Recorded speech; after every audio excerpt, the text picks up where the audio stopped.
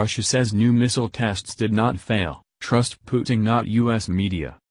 Russia has defended its new arsenal of advanced, nuclear-capable weapons from U.S. allegations that they failed during recent tests. Citing sources with direct knowledge of a U.S. spy report on Russia's latest weapons, CNBC reported Monday that a nuclear-powered cruise missile failed all 4 tests between November 2017 and February 2018, with its longest flight lasting only 22 miles. The missile, later named Burevestnik after an online vote, was touted as having a virtually unlimited range. Kremlin spokesman Dmitry Peskov dismissed the report, which has been cited by a number of other U.S. media outlets, instructing journalists to place their faith in the Russian leader instead. Listen to Russian President Vladimir Putin and trust him, Peskov said, according to the state-run TASS Russian news agency. During his March 1 State of the Nation address, Putin revealed a number of state-of-the-art Russian weapons that he claimed would be capable of thwarting even the world's top defense systems.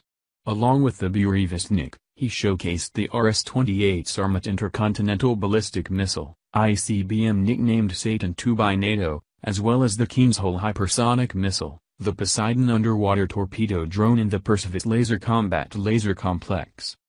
However, the Burevestnik would be the first weapon of its kind, using a nuclear engine to thrust the missile to an unlimited range, while maneuvering for as long as necessary as Putin described. The weapon could reportedly come in at a low altitude to dodge US ICBM defenses focused on high-flying projectiles. As you no doubt understand, no other country has developed anything like this. There will be something similar one day, but by that time our guys will have come up with something even better, Putin said during his speech.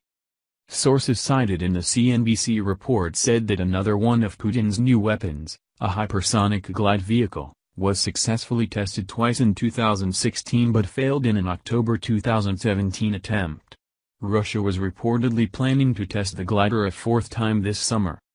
Putin has accelerated Russia's drive to modernize its military capabilities in the face of a massive power gap with the U.S. as relations between Washington and Moscow deteriorate. Both have accused one another of meddling in foreign affairs in a manner destabilizing to the world order.